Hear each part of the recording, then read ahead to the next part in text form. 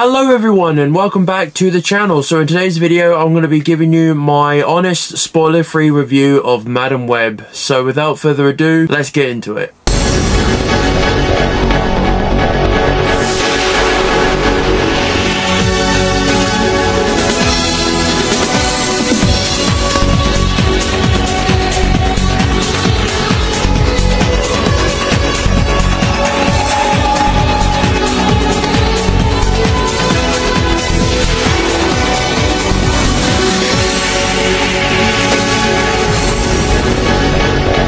Alrighty, so to get into the mix of things regarding Madam Web, so a basic plot summary about the film is that this movie tells the story of Cassandra Webb, who is a paramedic working in New York City, and she is starting to experience that she has some psychological powers, which comes from her past. And pretty much she has to protect 3 young women from an evil spider person, or Spider-Man, but I think you can pretty much tell what I'm getting from there.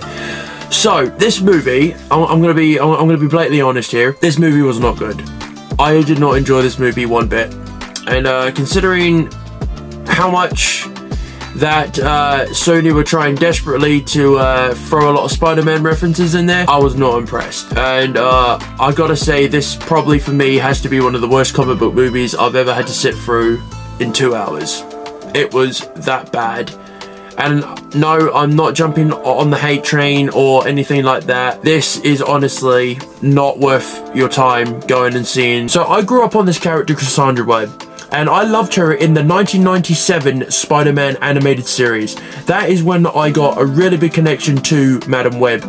And I was really looking forward to seeing how she was going to develop into the character in this movie. And they ruined it. Sony ruined it for me, and I was just really let down because I've been looking forward to seeing her on-screen debut, and they blew it. And I have to say I'm very, very disappointed as a Spider-Man fan. This hurts. This really does hurt. And I've got to say, to me personally, the cast in this, they literally felt like that they didn't care at all. And also the dialogue was unbelievably horrible. The only thing that I pretty much enjoyed about this movie was Sydney Sweeney. That is pretty much it. I just don't know what Sony are doing. I, honest to God, really do not know what Sony are doing, and that's now kind of got me pretty terrified for Kraven the Hunter, because I know that's supposed to be coming out later on this year or next year. I don't normally do reviews like this, but it was ungodly terrible, so I do not recommend this movie 100%.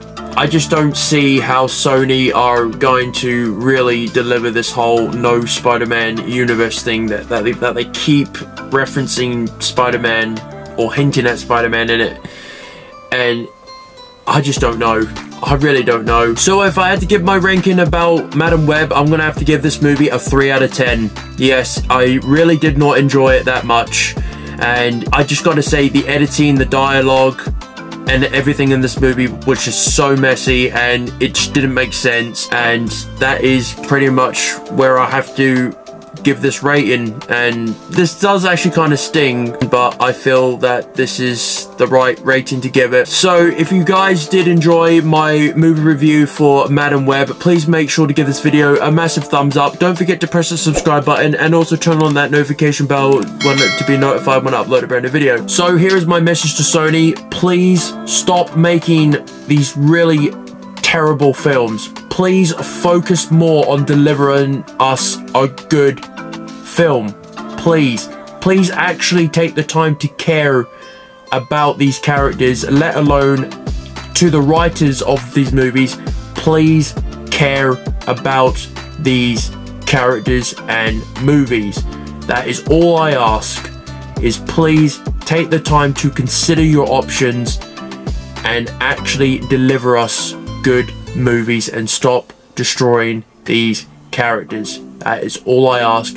Please take this into consideration for all of us who are superhero and Marvel fans. Please. Thank you. And thank you, as always, for taking the time out of your day to watch my videos. I really do appreciate it. If you did enjoy, don't forget to like, comment, subscribe, favorite, and share, and I'll see you all in the very next video.